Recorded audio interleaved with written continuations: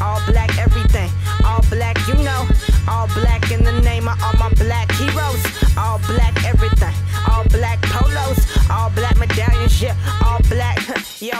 Welcome to Left to Black. I'm your host, Mark Anthony Neal. We are joined today by Professor Tara T. Green, the class distinguished professor and chair of African American Studies at the University of Houston. She's the author of A Fatherless Child, Autobiographical Perspectives of African American Men, published by the University of Missouri Press, 2014.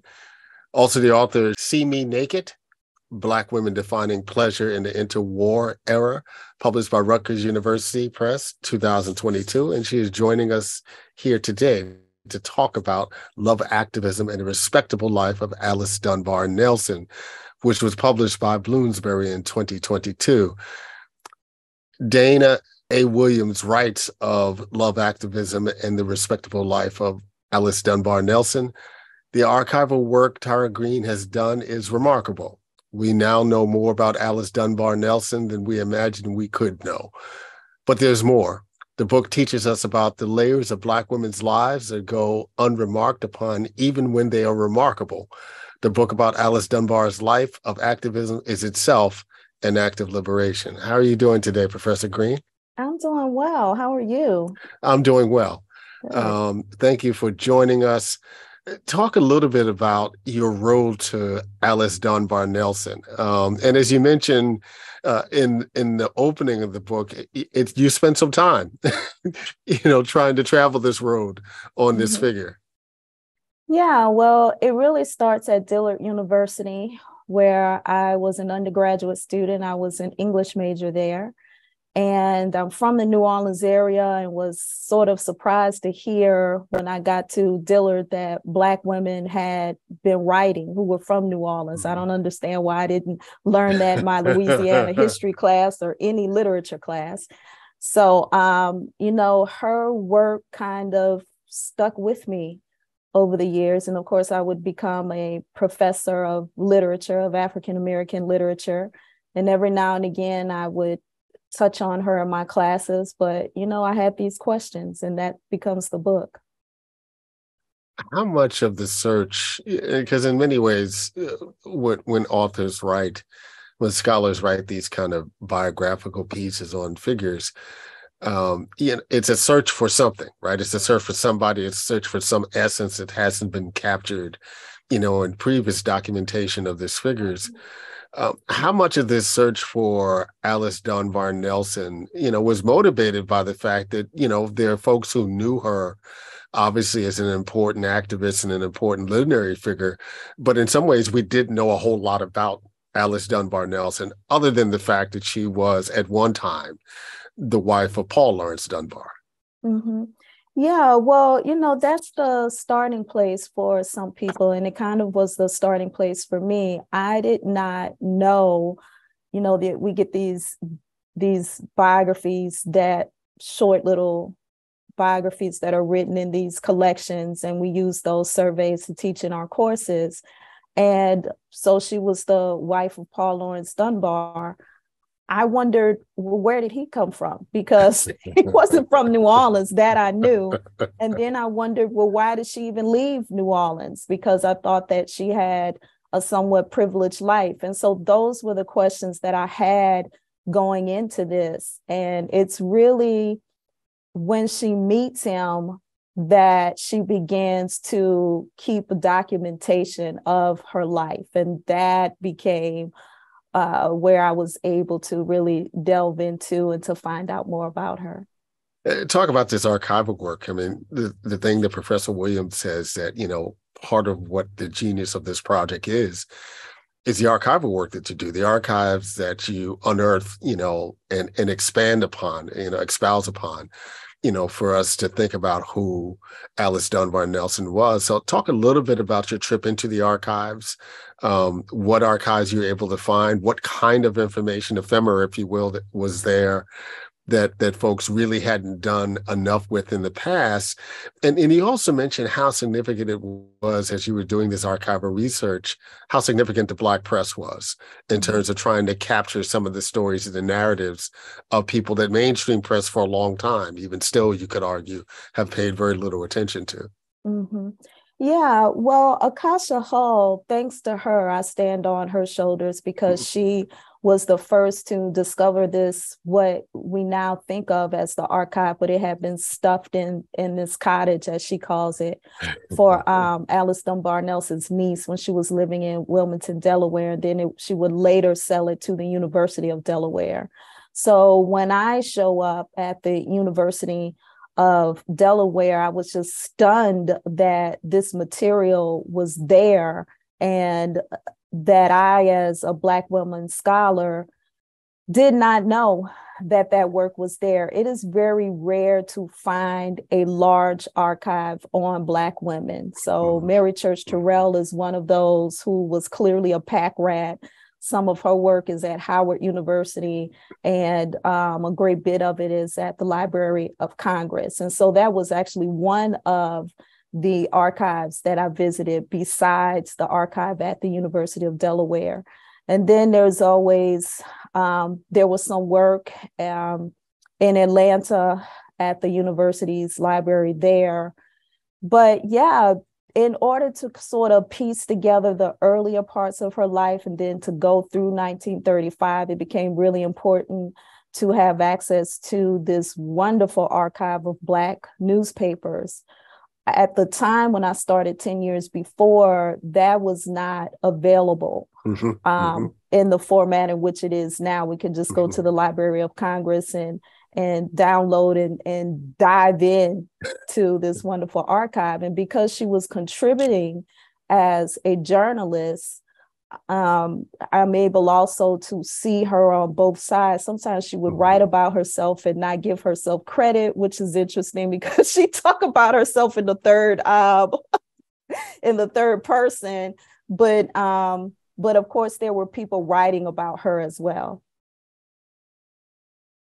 She is a byproduct of a particular historical moment in Black America, the emergence of the Black Women's Club movement.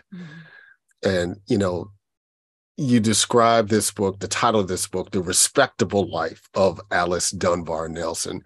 Talk about the Black Women's Club movement and this idea of what respectability looked like for Black women in the late 19th century, the early 20th century, and what role the Black Women's Club movement thought that being respectable as a Black woman would play in the larger goal of liberation for Black people. Yeah, it was all about the advancement of the race.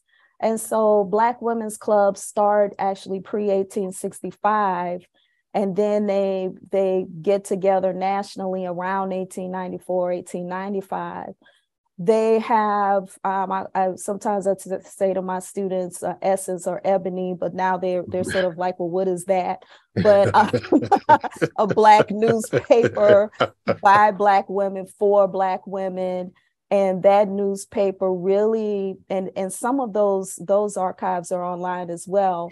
And it's called The Women's Era for people who want to look that up. But that paper is really important because it captures the voice of Black women at that particular time in the late 1800s. And what those women are doing, I always tell students that we talk about Afrofuturism. They were future forward thinkers. Yeah. And so this is, let's plant these seeds now because this is what we can look like in the future. This is what we can achieve for a better future for ourselves.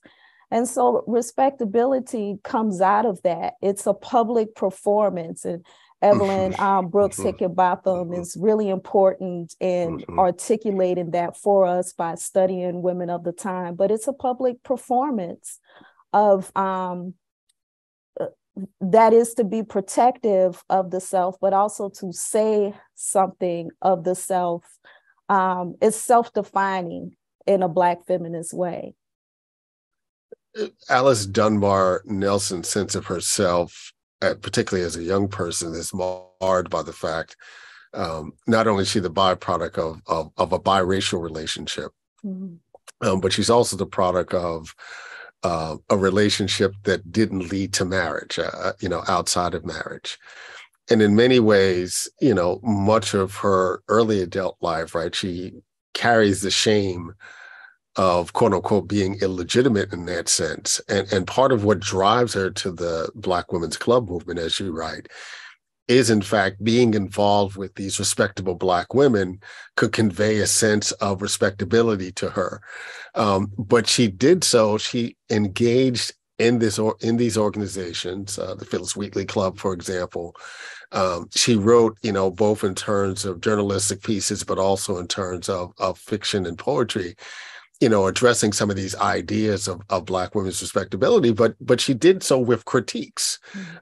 She was someone, as you write in the book, really is a kind of echo to the past of a burgeoning Black feminist sensibility. How did she not navigate what for her wasn't just about uplifting the race, but better positioning Black women in the world in a sense that, in a way that we would read now as clearly being, Black feminists?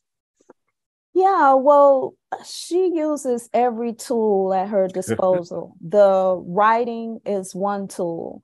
And so, the country, I think, is more so, and I sort of debate with myself. So she was a journalist through the women's era and some other pieces also, but also she was a fiction writer. And those two parts of her life were emerging really at the same time at a very young age. She's only around 20 years old.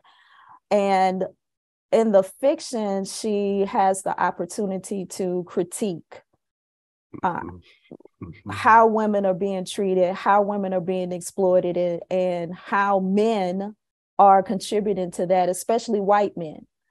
So in some ways that could be biographical for her, because it is my argument. And some people say, well, we don't know, we don't have the DNA test and so on. But this is my argument that I make in the text. But also then she's writing the journalism, the editorials, where she then is able to critique society. And she's but also uplifting Black people, and especially youth, because she was an educator, but also speaking out against the treatment of women and what Black women can do to better position themselves in society. So she's using all of those tools, writing as well as being an educator and helping children and mothers to get the knowledge that they need to uplift the race, as they said. One of the things that I learned in reading your book, Professor Green, was the extent that Alice Dunbar-Nelson had an established writing career, a public persona, prior to her marriage to Paul Laurence Dunbar, and then how prolific she was after that marriage. I want to talk a little bit about the complications around their relationship. When people think of Alice Dunbar-Nelson, it's always connected to Paul Laurence Dunbar, who in many ways, at least in some people's minds, is the more well-known figure. But they're only married between 1897 and 1906. They're separated from 1902 until his death in 1906. In a period of time between 97, when they first get married, and 1902, they're very rarely together. Talk about the complications of their relationship. One that begins when Dunbar reaches out to her because of her writing. Right? He sees her he sees that as the entry point. I mean, I think you write over and over how calculating and even manipulative Paul Laurence Dunbar was in his attempts to woo Alice Dunbar-Nelson. But can you unpack a little bit, the nature of their relationship, the difficulties of it, and the sexual violence that was a big part of that marriage, as it went forward? That relationship really in many ways defines her life, I think, because as I mentioned earlier, she begins to document her life pretty much when he sends her that first letter. And she intentionally keeps his name Dunbar because she understands that being connected to someone that was seen really as, you know, this sometimes I try to help students by thinking about who is the man in in popular culture, to understand, to help them to understand that Paul Laurence Dunbar had this weight in society that wasn't just within Black society at all. I mean, he was highly admired by white people as well. And so she marries this man after she has been sexually abused by him. And, you know, it's just an abusive relationship. And so she finally leaves him, and it's not clear as to why. But, and even when he dies, she's not in conversation with him. So I think that later on, she kind of has some peace around the relationship, but it takes her a while to get there. It takes her maybe 2 husbands later because she's married 3 times. So it certainly doesn't stop her from looking for the kind of love that she wants with a man. But that relationship was one that she continues to write about and continues to revisit and to think about Black men in particular. Something else that I want to add between them, I believe, is the issue of colorism. So when Paul Laurence reaches out to her and talks about her beauty and so on, and other scholars have written about this, Paul Laurence Dunbar is this dark-skinned man, and Alice Dunbar-Nelson is a very light-skinned woman who at times passes for white. And so there's sometimes an exchange between them where the N-word is used not at each other, but about other Black people. And of course, that becomes controversial for scholars. But really, the fact that the two are together, there is critique of why that attraction is there from the very beginning, that I think that we should continue to think about and not ignore. And I mean, there's a way in which, when you write about it, and actually, you know, when you read some of, you know, Dunbar's references here, you know, he saw her as a prize, right? You know, this kind of idealized Black woman beauty, you know, him working through his own issues around his dark skin and being attracted to a light-skinned Black woman in that context. But you also talk about, you know, some of the complications in the context of their relationship, particularly around the rape that occurs before they get married, how on the one hand, because of this desire to be seen as a respectable Black woman, she can't admit that it was consensual, because to do so would admit that she had sex before marriage. And at the same time, you know, she can't openly discuss the fact that he sexually assaulted her, that he raped her, because her mother and her sister were already against the marriage, but also in terms of what that would do to his reputation when so much of her reputation was going to be tied to his reputation. But yet you also write about the fact that he is, in his own way, still very supportive of her as a writer. Yeah, it's complicated. It's really a truly complicated and sad story, because I believe that there is love and respect there. He really did support her as a writer. He did not support her as a woman working, as a teacher, which she was very proud of some of her accomplishments in her career. But he shared Paul Reynolds, his agent. Of course, we see his name come up quite a bit when it comes to African-American literature. But she really learns about the publishing industry through her relationship with him and his sharing of how to write a novel, you know, commit to writing so many words, which she finds utterly, I mean, her writing of that, it's like she has to take some sort of awful medicine every day. She clearly did not like writing in the longer forms. I think it becomes clear very early in her career.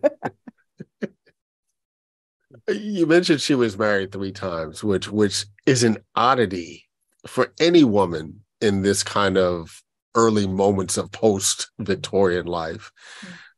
But to be a Black woman who married 3 times, right? And the second husband, which she divorced. Talk about how she was perceived, by other Black women in the Black Women's Club movement, given her various marriages. Of course, Dunbar dies, but she divorces her second husband. She at some time is involved with a younger man. And of course, at the same time, she's clearly also, again, a revelation to me in relationships with women in this context. How did she navigate all of this in the context of being someone who was so publicly aligned with the Black Women's Club movement? You know what? I don't know. That's the fascinating thing to me.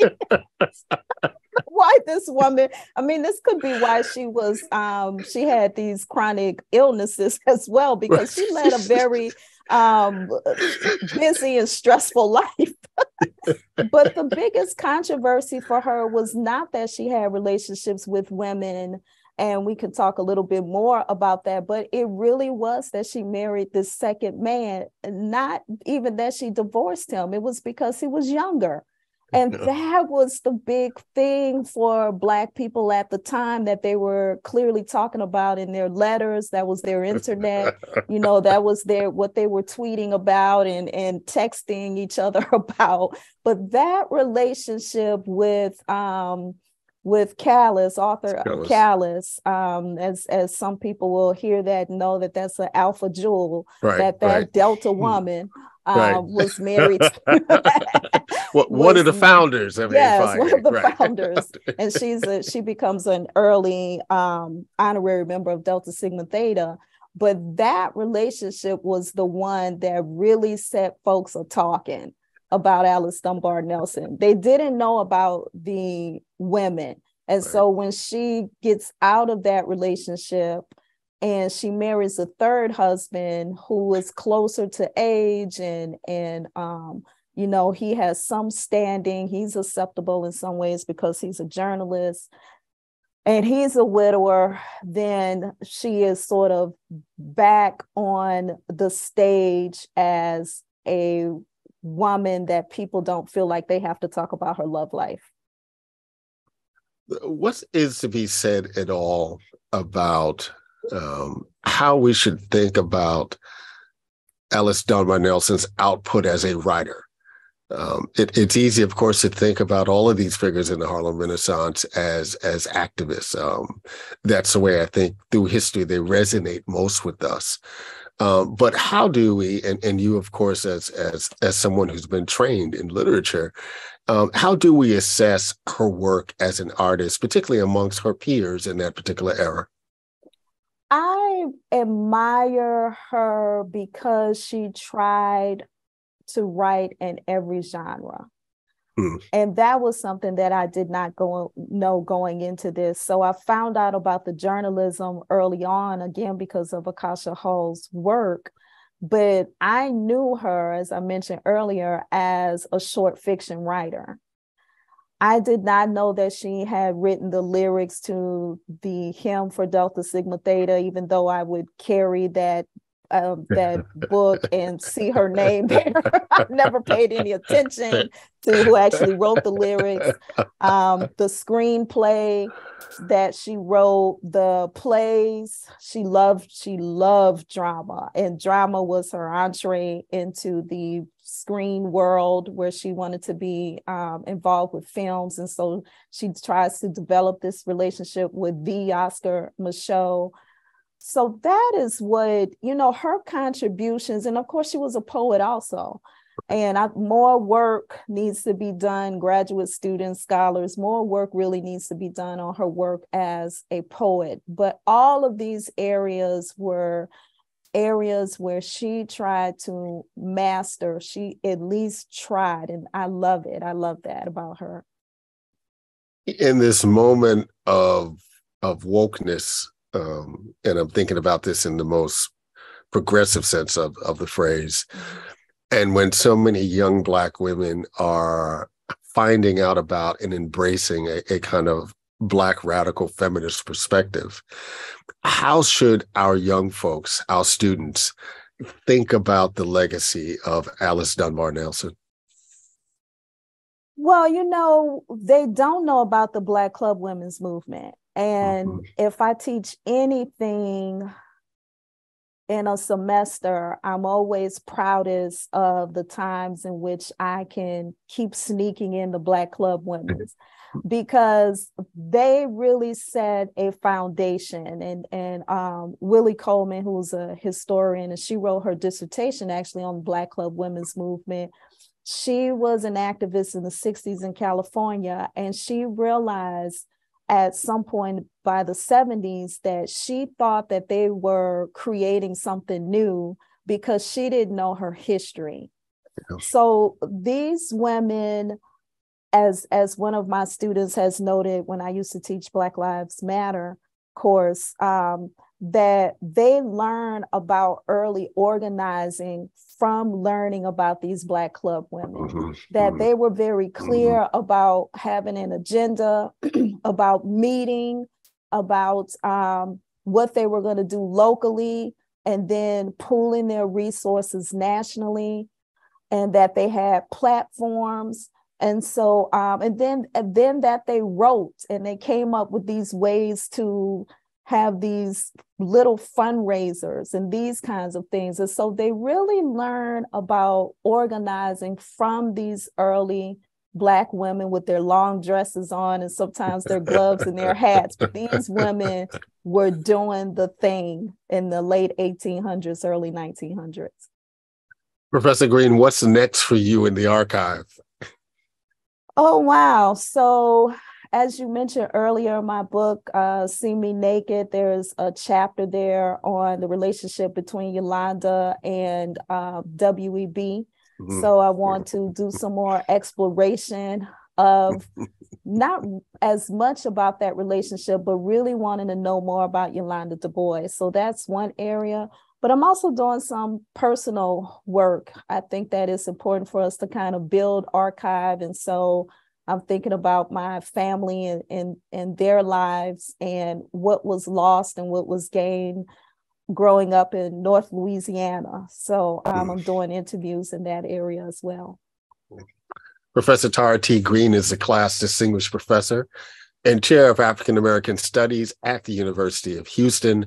She's the author of A Fatherless Child, Autobiographical Perspectives of African American Men, 2014, See Me Naked, Black Women Defining Pleasure in the Interwar Era, Rutgers, 2022. And she joined us today to talk about love, activism, and the respectable life of Alice Dunbar-Nelson, published by Bloomsbury in 2022. Thank you, Professor Green, for joining us. Thank you so much for having me. Black lights and booze burn when I record for Watts, and every Black like Troy Davis who never had a fair shot. All Black everything, everything Black, culture over everything, y'all, we taking it back.